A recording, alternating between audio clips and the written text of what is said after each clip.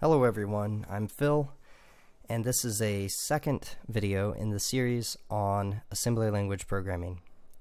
Last time we learned how to install Fasm and write a Hello World program. And this time what we're going to do is go over a little bit about things I did not explain in the program. For example, what are registers and why do we use them? What happens when we declare bytes, and what are these commands? Where do they come from? It turns out to be useful in assembly language programming. You have to understand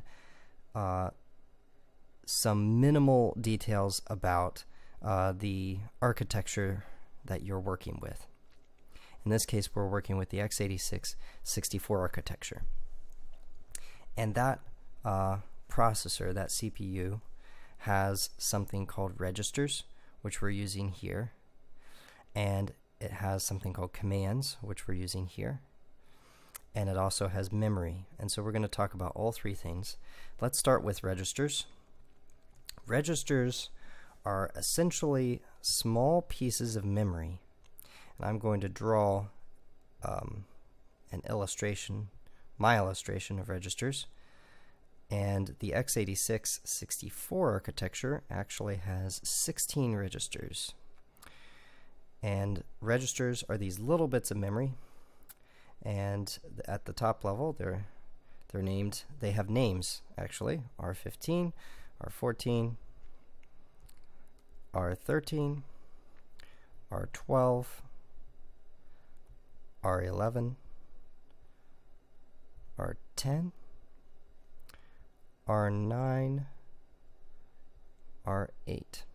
Now you'd think the rest of them would go R7 down to R0.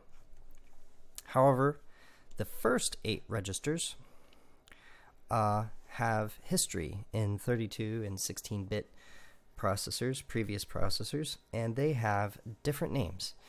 In x86, they have names called RAX, RBX, RCX, RDX,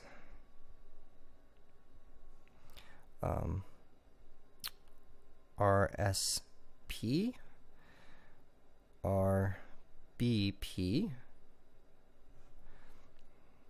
RSI, and RDI. And these names actually originate from the history of the processor. So the RAX register was actually based, was the accumulator, and C was a counter, and SP was the stack pointer, and B was the base pointer, and SI was the stack index, and so forth. Today they're more general purpose, but they still have some of their old purposes. So we can still, some of the arithmetic that happens, it will store in the RAX register. There's some counting stuff that goes on in some calls that we make, and that happens in the RCX, and so forth. But in general, we have 16 registers to play with. And in 64-bit architecture, they are 64 bits wide. So each register can hold 8 bytes. And we can also address or access only pieces of a register if we want. We can access the first byte or the first 2 bytes for 16 bits and the first 4 bytes for 32 bits. And that's what registers are. Registers are very fast, and they allow the computer to do, from these registers, the computer can take the data and perform arithmetic on them, comparisons, and load and store them to memory. Now, speaking of memory, memory is just an array of bytes. And actually, they can be kind of thought of as little 1-byte registers. This is the RAM that's in your computer, and the addresses go from 0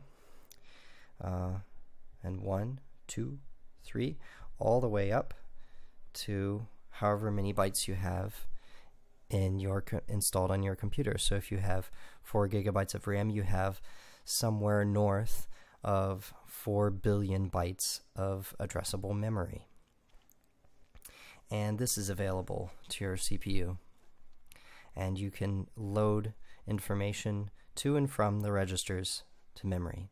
And between these two things, our registers and our memory, we use those things a lot in assembly language programming. Now, the only other thing I need to talk about here are these commands like LEA and MOV and syscall and XOR. There are arithmetic operators like add, subtract, multiply, and divide. And these commands are understood only by the assembler. It turns out that processors do not understand words like we do. They understand numbers. So in a computer, everything must be a number. So when we run our assembler, it takes all of this text and turns it into numbers that the computer can read. Now there's a special portion of the processor called the control unit. And what the control unit does is it looks at numbers and it interprets them. It decodes them into actions.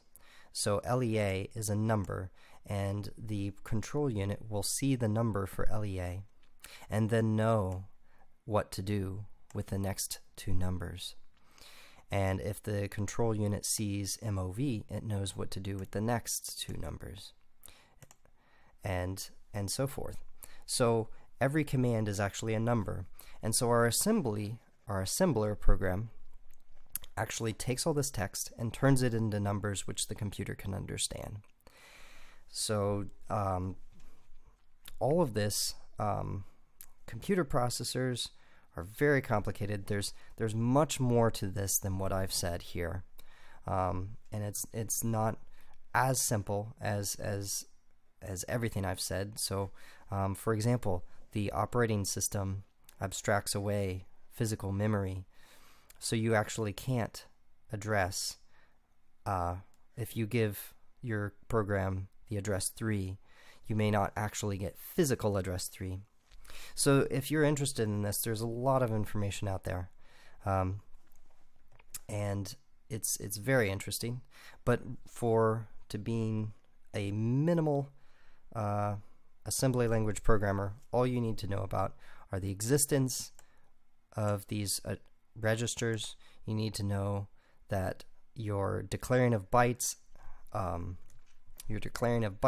actually gives you some memory that you're allocating, and then you need to know these commands. And so with those three things, you can start to work in assembly language programming. And that's all I wanted to cover for today. Thank you guys for watching, and next time we'll expand on this Hello World program and make it more generalized.